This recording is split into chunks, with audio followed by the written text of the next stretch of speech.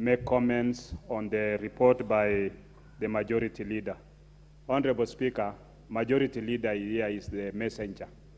And as you are aware, when the President addressed this House, he requested that we make amendments to our standing orders so that the Cabinet Secretary would have been addressed. And I think these are the challenges, and it is high time that the House takes this matter of amending the standing orders very seriously and urgently, because otherwise we'll keep on lamenting and complaining. And as you are aware, I was listening to Minority Whip. You know he was the chair of the BBI, and you exhausted all the money.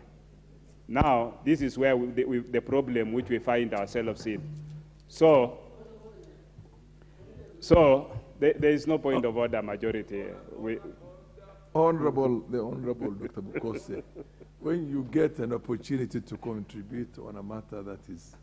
I'm well guided, Mr. Speaker. Proceed. I withdraw, my friend. You know he's my friend, so I was saying that in a light touch. Proceed.